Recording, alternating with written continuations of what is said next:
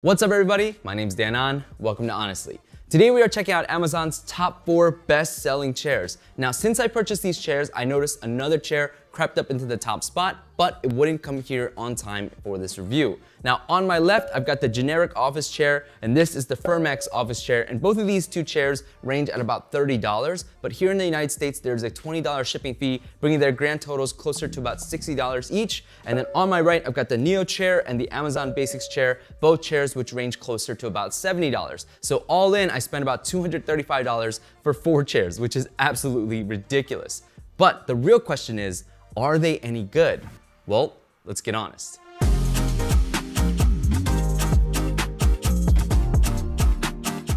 These 4 chairs have a lot in common. The casters are a cheaper plastic caster, and then the legs are also made out of a cheaper plastic. It's pretty lightweight. And then when you sit in any one of these chairs, they all have a lot of play in the seat. They all kind of wiggle, jiggle sideways. This is meant to wiggle and jiggle like this. This is a stool, it's an active seating stool, so don't be deceived by that. But for example, if I sit in this chair and I sit fully back and I start to rock, I do feel a good amount of play in the seat when moving like this. And again, that happens in every single one of these chairs. The functionality in each of the chairs is also the same as well. All chairs have a single rod here, and if you pull on that, it will rise the chair up and down. And then if you pull the thing out, it will unlock the back tilt. And then if you push it in, it locks the back tilt at the top. None of these chairs allow you to lock when you're tilted like this, but they also all come with this knob in the front that kind of sits basically under your crotch area, which you can twist to tighten that back tilt tension in case you want it to be a little bit more difficult to rock backwards. All these chairs also have static arms that cannot be adjusted up or down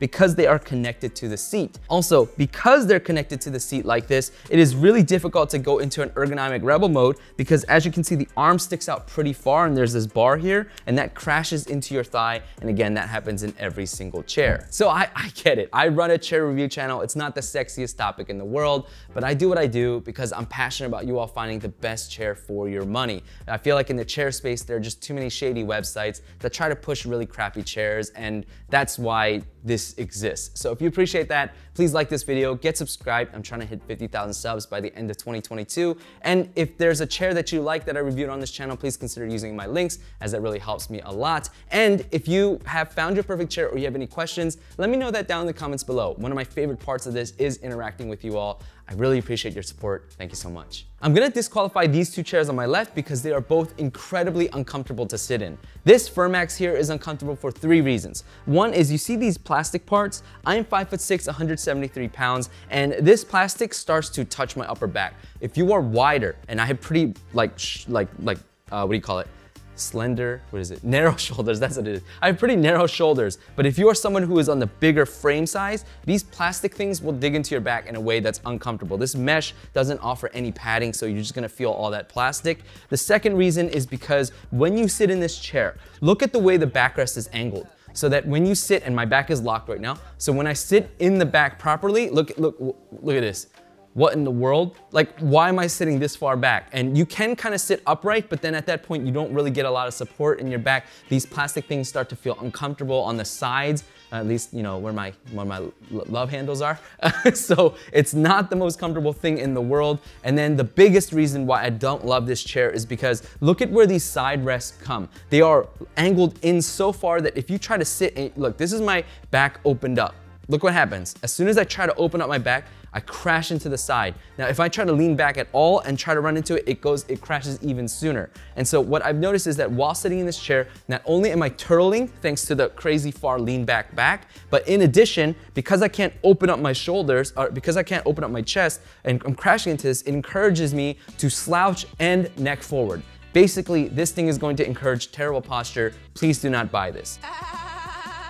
This generic office chair over here is bad primarily because of this weirdly spaced lumbar. Now, this lumbar is connected to the backrest of the chair, meaning you cannot rip it off. And because of its weird positioning, again, I'm 5'6", 173 pounds. When I sit in this chair, maybe if I turn backwards, you guys can see better, but this plastic digs into where my belt loop would be on the waist of my pants. And that pushes into my back and it makes it extremely uncomfortable. Not only that, but you can also feel the plastic very clearly. So even if you're wearing, because sometimes I would wear shorts that have a little less intense of a waistline band on the pants, and even then I could feel it like jamming into my back. That material isn't as thick, and so I could feel then the plastic digging into my lower back or mid lower back, and I really didn't like it. This chair is not great. Also, the padding is pitiful on this. You feel the plastic immediately when sitting in this chair. Of the two remaining chairs, the Neo chair and the Amazon Basics chair, the Amazon Basics chair is the clear winner here.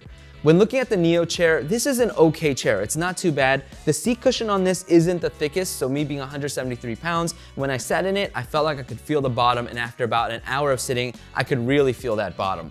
In addition, the backrest is pretty narrow, which means that I can really pull my arms back and I'm fine. I can open that chest up, but the place where the mesh back terminates is the scratchiest part on the chair, which means that's where your triceps rest. And so if you decide to wiggle it up and down at all, it really chafes those triceps and it really hurts. The armrests are also made out of plastic as well, making this chair just like an okay chair. And then there isn't a lot of space between the armrest and the front. So for you ergonomic rebels, like this position is really going to be uncomfortable because it starts to dig into your thighs, or is this your quad? Yeah, your thighs pretty quickly. Now contrast that all to the Amazon Basics chair. The Amazon Basics chair, the best feature is that it is padded all around, and it's got a really thick padding, which means you don't run into the same, like, you know, my triceps are crashing into the hard edges, scratching on, you know, scratchy mesh here. As you can see, the seat is pretty flat, and so I can really go back far and I don't run into any kind of tricep running into anything. I can really open up that chest and it feels pretty good. The lumbar support, there's a little extra padding here in the lumbar area, so it gives you a little additional support. And then the chair back is actually pretty darn high. It's definitely the tallest out of these four, but it goes even higher than the Steelcase Series 2. And so that makes this chair even good for people up to like 6'1", maybe even 6'2". In addition, the seat pad is the most padded seat out of all of these chairs. It's got a lot of padding in here. It is using a PU leather. It's probably gonna be a cheaper quality PU leather, so it may crack, it may tear after just a little while, but in terms of just sheer padding, it definitely offers the most. Now, even in terms of the arms, they also offer padding here, making it the most comfortable arms out of all these chairs. Go figure. Links to everything, again, will be down in the description below. Please use them as it helps my channel a lot. And if you want to know what chairs in the $200 to $400 price range have to offer, check out the playlist after this video. Until next time, everybody, stay safe, and as always, stay honest.